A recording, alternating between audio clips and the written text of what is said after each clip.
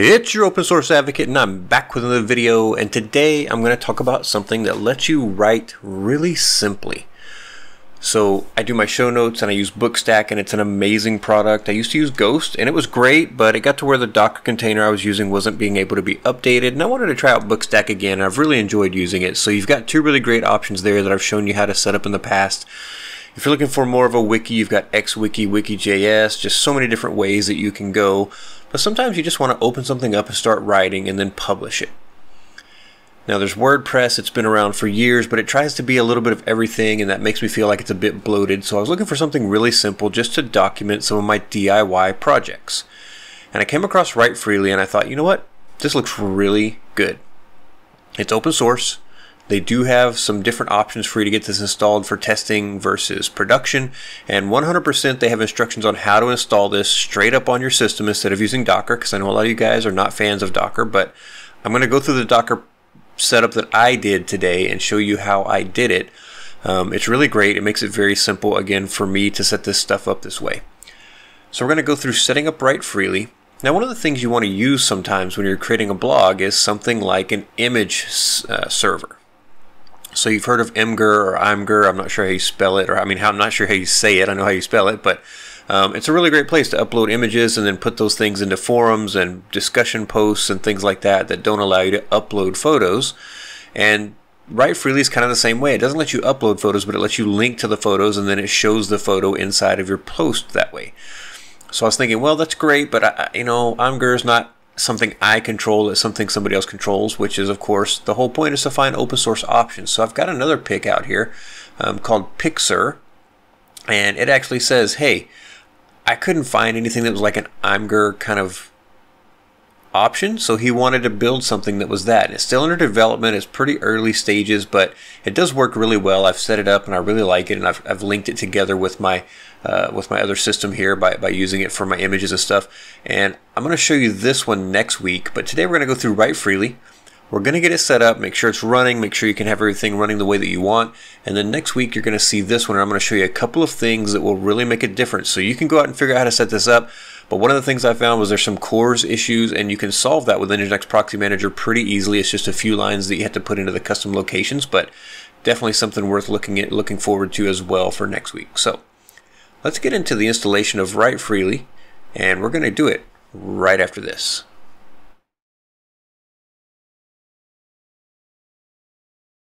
Alright, before I get into the installation, really quickly, I just want to show you what WriteFreely can look like. So this is kind of my personal DIY page. This is my first post. It's nothing that I've set up, to really go out and make a bunch of posts.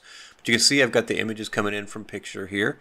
I've got everything kind of working the way that I want, and this is just giving myself kind of a blogging, history of a grand piano refurb that I'm going to do. So this is one that I bought, and it's kind of just some pictures of it, and then we tore it all down. My wife, my brother-in-law, and I went through and tore everything out of it, and I've got some more pictures that are coming, and it's really what my wife and I are now doing to clean off all this old paint and old black and everything like that, and clean up the inside really well. And I'm going to take this and turn it into a digital piano. So I'm just giving a history of where I've come from on the digital piano side. But yeah, this is just something fun for me. It's my own little blog that I want to put out there and kind of keep track of. So that's why I'm showing you WriteFreely. This is what WriteFreely will look like when you're done. So we're going to go back over here, and you can see they've got a really great page here whenever it comes to installation. There's a whole bunch of information you can find, and installation isn't hard. So they show you how to do it in different ways, but there's the install button right there, and that takes you over to their pages that says here's getting started, requirements, setup, everything like that. And they say running in production, so they give you a whole bunch of different information about how to do this, and then how to set up your Nginx file, things like that. But we're going to go a different route. We're going to use a Docker Compose file that I found out here. I'll have this linked in the show notes in the description, of course. And this person did a really great job of documenting how to run this thing. So I'm just going to copy this because it's super easy. I'm going to go here and I'm going to hit copy.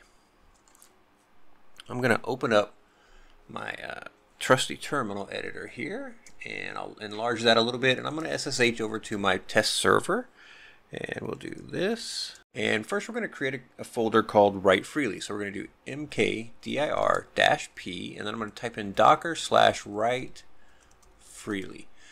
Now the way that this works is from this home directory I want to create a parent directory called Docker if I don't already have it, and then inside of that I want to create a directory called WriteFreely. Now I already have a Docker folder, so what happens with this -p is it says if this doesn't exist, create it. If it does, then use the one that's there. And then the same thing here, it says, and if this one doesn't exist, create it. If it does, use the one that's there. So we kind of get everything in one command. We're just going to hit enter. We're going to cd into docker/WriteFreely. All right, we're going to cd into that folder, and we'll do an ls, and there's nothing there. So we're going to do nano docker compose up-d. No, docker compose.yml. I don't know what I'm thinking. There we go. We're going to paste in that text, and we'll go through this file. Now there's one thing we need to add right here. So we're going to go to the top of the entry here, and we're just going to put in version :3 single quote 3.3 single quote, just like that. And then our services, we're going to call that WriteFreely. This is the image it's going to use, and it's going to use the latest version. Container name will be WriteFreely. The environment, so we have time zone. I'm in America, Chicago, so I'm going to change that. And the PUID and PGID, I suggest leave this alone unless you know that they're different for some reason. And then this first port, leave it as 70 if unless you know otherwise that you need a different port. And then here, I'm going to change 8080 because this is a very common port for different applications. So I'm going to change it to 8250. So let me make sure that's an 8. There we go. So it's 8250 is going to be mapped from the host to the container 8080. So this is just a port mapping. It's kind of like a port forward that says, hey, on the host, listen on this port, and that's how I'll access the application. And when you hear something coming in for this application, forward it to the container on port 8080. Same thing here, 70 goes to 70. This is not a common port, so that's why I say we probably shouldn't have to change anything about it. And then down here it says the volume. So this is going to set it into a place called /mount. I don't want that. So I'm going to take this back, and I'm just going to make this ./WriteFreely, which will be inside of this folder where I'm putting this Docker Compose file. And that's going to map to the container side for /mount/config, which is fine. So we're going to save this with Control-O. We're going to press enter to confirm. Double check everything one more time. Make sure it all looks good here. I think it does. And then we're going to do Control-X to exit the Nano editor.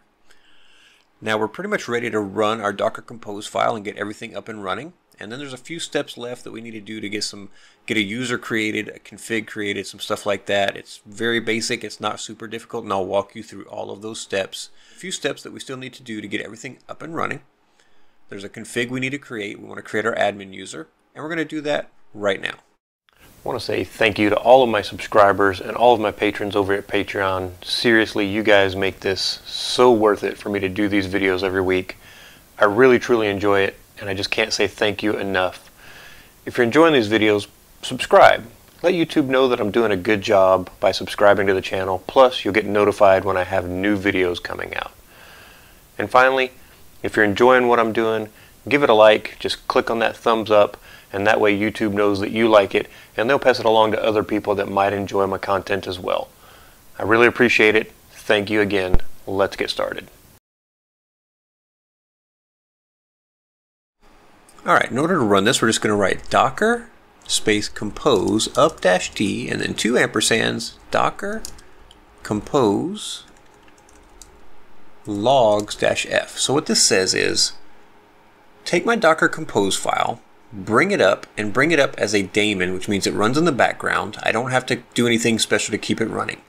After you finish that command, we say, run this second command that says, when it's done running and everything's up and running, show me the log output so I can make sure it's running correctly.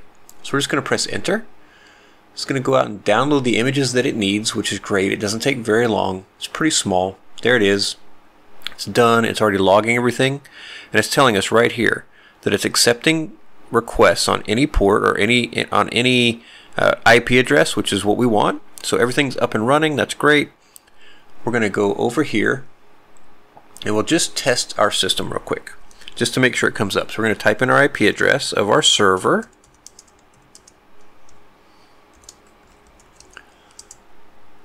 There we go. There's our WriteFreely. Now it's very bright white. I apologize for that, but look at this. This is great. Okay, so it gives you some real basic information, but we don't have anything to log in with yet, so we can't really start using it. So let's go fix that problem. And there's a couple things we need to do first. So we're going to Control-C out of this. And we're going to clear that out so you can see what I'm typing. And what we need to do is we need to go into the config. Let's see. Let's do an ls. Let's go into the WriteFreely folder here. Okay, and we're going to go into the etc folder. And you'll see right here we've got a couple of init files. This WriteFreely ini and WriteFreely ini sample. So what I want to do is I'm going to take this one and I'm going to copy it. So let me see. WriteFreely ini. I'm going to make that config.ini. And if I do an ls, you'll see now that I've got config.ini over here. I need to do one more step. I have to actually put this inside of another folder called WriteFreely. It's kind of weird, but that's just how it is. So we're going to do mkdir WriteFreely.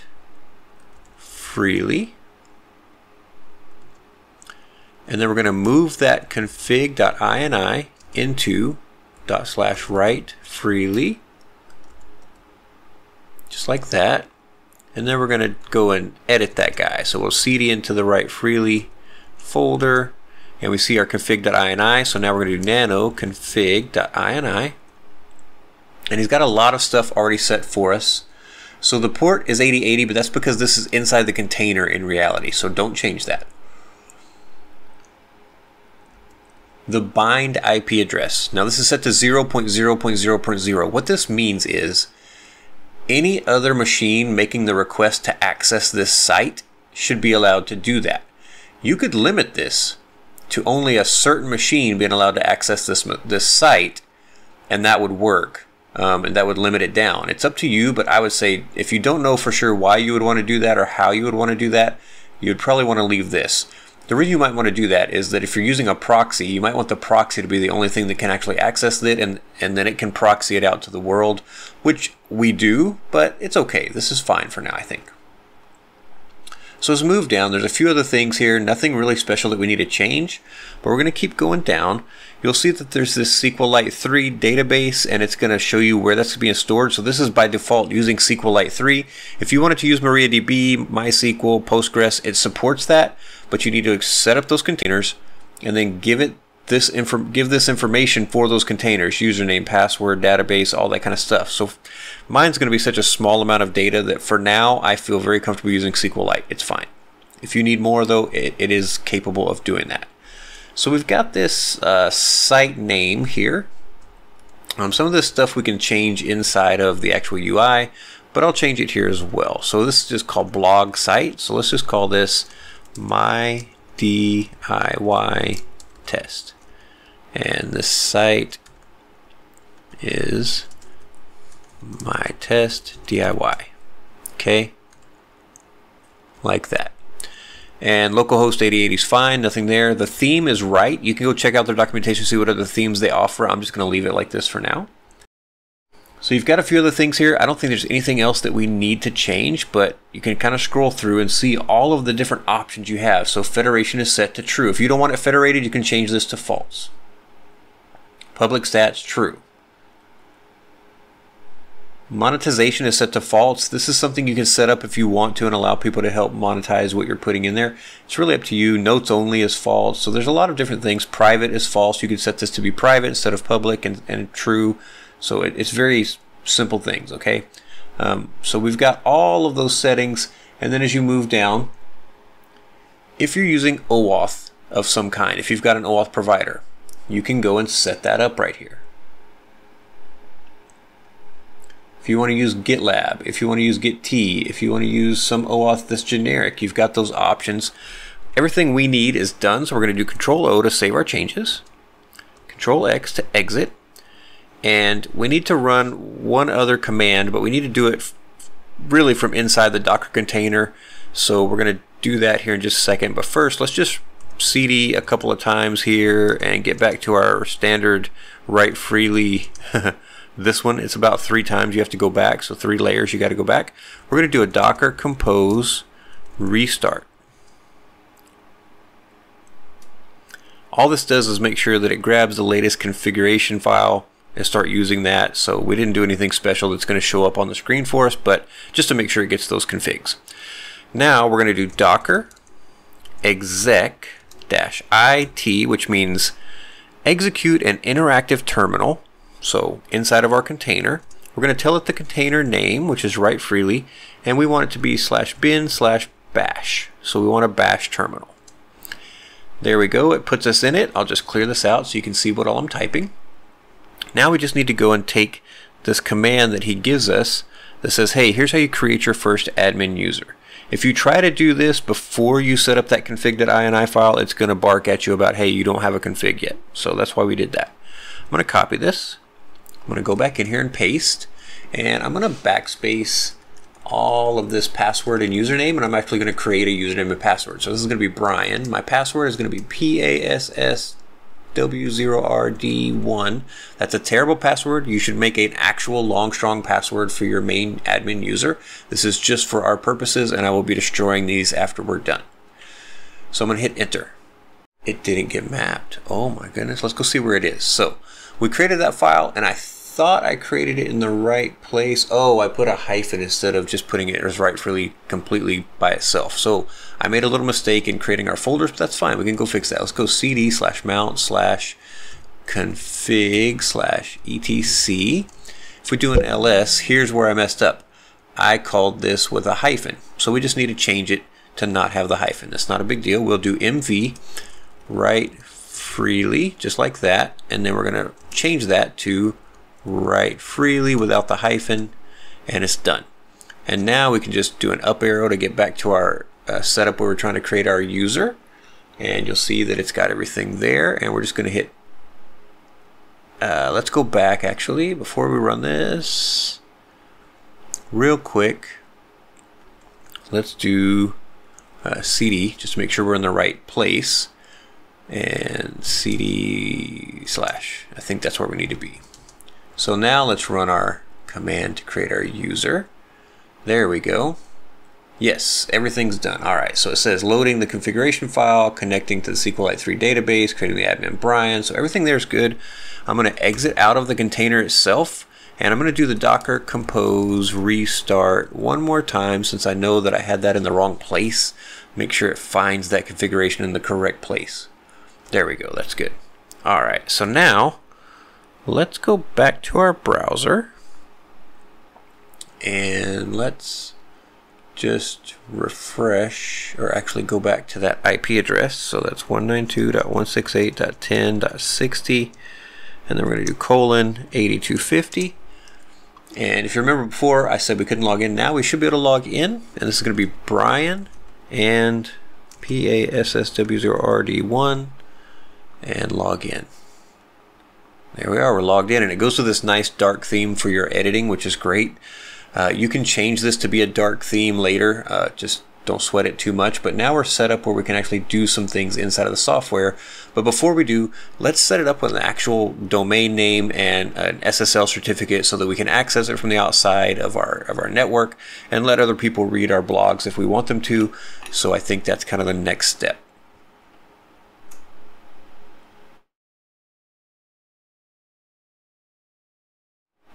Now we want to give this a domain name. We want to make sure it's got a good SSL certificate. So we're going to go, and I use a reverse proxy called Nginx Proxy Manager. I've got videos on how to set it up and use it. I've got a script out there that will install Docker, Docker Compose, Nginx Proxy Manager, Portainer, all the things that you might want to run in order to get some of these other things going. So just be aware of that. But this one's really, it's great. Yeah, 103 degrees.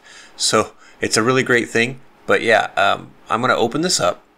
And it's going to be white. I apologize for that. But we're going to go here to my proxy host, and we're going to add a new proxy host. So I'm going to call this, we'll just call this YT for YouTube, and we'll call it write.routemehome.org. And I'm going to hit tab so it creates a little chip. Now, the thing you need to know is that I own the domain routemehome.org. I have the ability to go in and set up an A record that points it to my public IP address. So I've got a special record in there that says anything that goes to routemehome.org goes to my public IP address. And then when it gets to my firewall, I have a firewall rule that says anything that comes in as a request for a web page needs to come to the server that's running Nginx Proxy Manager. Nginx Proxy Manager then handles that request and says, where does this need to go? So I'm going to tell it where it needs to go. Remember, we've got this running right here on an IP and a port number. So we're just going to put in that IP address where it asks for it and that port number where it asks for it. So we're going to type that in, 192.168.10.60. And right here, we're going to put that port, which is 8250. And I'm going to tell it block common exploits, WebSocket support. And then I'm going to jump over to the SSL tab here. And I'm going to say, you know what, request a new certificate, new SSL certificate, force SSL, HTTP2, HSTS, both of those. And we're going to come down here and click the I agree button. And then I've got my email address in here. So what this is going to do, when I click save, you'll see this little thing have a spinner. So that's going out and it's saying, hey, let's encrypt. Challenge the name that I just put on this other tab, and if you find it and you're able to reach it, give me a valid SSL certificate for that thing. And if this just goes away like that, it worked. So we've got an SSL certificate for that site now. So we called that YT. Let's go down here. There it is. If we click on it, we can see our page, remember? And then here it is. You can see it's HTTPS right here, so we're nice and secure. I can log in with that username that I created, Brian. And I can give it that password that wasn't a very good one. And if I don't type it in right, it won't let me log in. So that's nice to know that that functioned. Let's try again. There we go. Now, once I type it in correctly, it says, hey, you did a good job. And it asks me if I want to save things. So it comes right to this page where you can start writing your blog. And then you've got a few things here as far as setup. Now, I've got to say that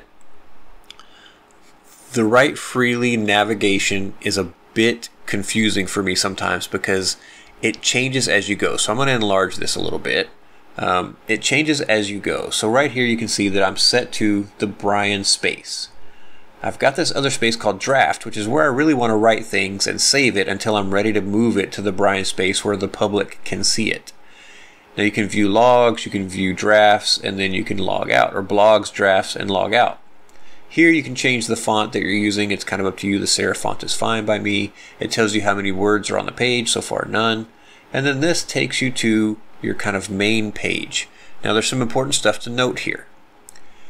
Here is Brian. I've got the admin dashboard. That's where we are now. We've got our account settings. We've got our import posts. So you can import posts that are in Markdown. You can export from here. And you can invite people to use your system or view it. Over here you've got going back to the blogs and then drafts, so you can see all the blogs and drafts you've got, and then the reader mode. If you want to have somebody do something that's a reader mode, that's great. So blogs, nothing special here. And again, if we go to the admin dashboard, you can see here's my dashboard. Here's my settings. So I've got a few settings. Remember we changed this in the config file. I told you it wouldn't really matter, but we'd change it. So here you want to set this as my test DIY, right? And this is my test DIY journal. Okay.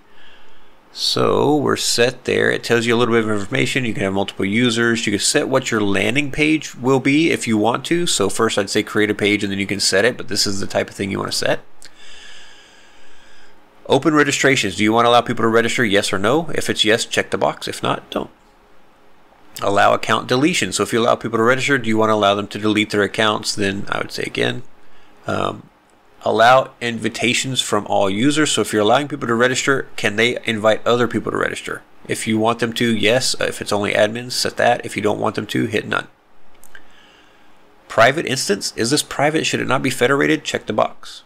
So this is all those things that we saw in that config folder or that config file, but it's here in the UI, so you can change those things.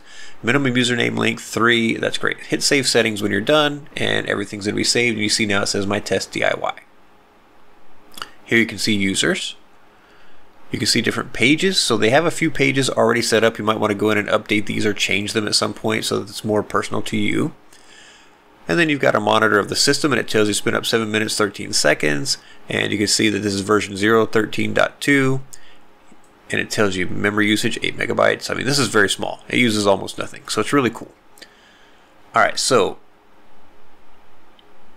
if we go back to here, and then we go back to here, we can get back to this blogs page that says new post, customize, stats, view blog.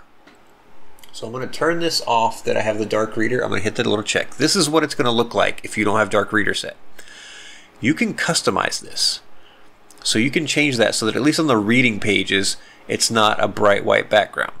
I recommend you do that if you don't like the bright white background. You can also change, instead of it saying Brian, you can change what it says. You can give it a description, all that kind of stuff. So, I mean, it's not going to say Brian, but it'll say your name. You can do that. The publicity, is it unlisted, private, is it public? You can set that. Display format, is it a blog, is it a novel, or is it a notebook? Up to you. Text rendering, how do you want that done? And then they've got this custom CSS section. So there's this really nice CSS page out here. Let me see if I have it open. I do. So I will have this linked in the show notes as well. Oh no, this is the page for them to run their stuff. I'm sorry, I don't. Let me go look for it real quick. It's really easy to find, but I'll have it linked in the show notes as well. But we'll put in dark mode CSS write freely. And we usually get this right here. So it's on this GitHub page. So again, I'll make sure that this is linked in the show notes. But this person went to the trouble to make a nice dark mode for us. So we'll just copy all of that. We're going to copy it, and we're going to go back to our WriteFreely page here, and we're going to paste it in. And then we're just going to go down here, we're going to hit save. And now if people come to our blog pages, you'll see it's nice and dark when we're on edit, but if we come over here and we go into the actual blogs, drafts, I don't have anything to read, but in the reading mode where it's published, it'll have that dark view. But if you don't like this white, which is killing me by the way, I apologize for this, but I'm going to change this back so that Dark Reader can handle it for you and let you see things that should be kind of in a dark mode, which is really nice. So we've got the blogs, you've got the drafts, and if you want to start writing a draft, just go here, start writing a draft. It's really great. Make sure you set it to what you want it to be for. So I'm going to set draft. Then you can start writing something. And then this just uses normal markdown. So I'll put a title. This is my awesome DIY title. Okay. You can put some text. So lorem ipsum lorsit met. I don't know whoever came up with this freaking lorem ipsum thing, but regular text. And then we can do a couple of things for a second title, secondary title. And you can do asterisk. This is my italics text. And you can do 2 asterisks, and this is my bold text. So you really know it's important. Okay. Important. Nope. There we go. So if I just publish that, you'll see that it comes up and it actually resizes things. So I've got my title, regular text. Here's this. There's my italics, and here's my bold right here. So it just uses regular markdown. They've got a little key on their site that helps you understand what the markdown should look like. But this is currently in my drafts. So if I go back to drafts, you'll see that I've got this thing here. I can jump into it anytime. I can edit it, I can delete it, or I can move it to Brian, which is going to be the public facing side where people can see it. So if I say move to Brian, it'll say moved to Brian. So if I go over to blogs, I should be able to click into Brian, and you'll see here's my blog. Now I want to give this a better title, but you can see here's everything that I just did, and I've got the option to edit it, pin it, delete it, change it to a draft. Same as you had over there, except now this should be viewable by the public. So this is WriteFreely. It's really an awesome project. I think it's nice, it's simple, it's clean. The navigation is a little bit tricky at first, but once you kind of get used to where things are at, it's not that bad. But yeah, really clean, very easy, makes it easy to write. So as you can see, I have this one over here where I'm already kind of documenting my DIY project for making a digital grand piano, something I've wanted to have forever. And I've got a lot of stuff here. This is just for me. I don't think most people would care about this history of what I've done, but it's out here. So yeah, I'm excited about getting this started and kind of going through it and showing people the process, because I think that's going to be really awesome. I hope you enjoyed this. If you did, like, subscribe, tell your friends about it so they can come along on the journey with us, and I'll talk to you next time.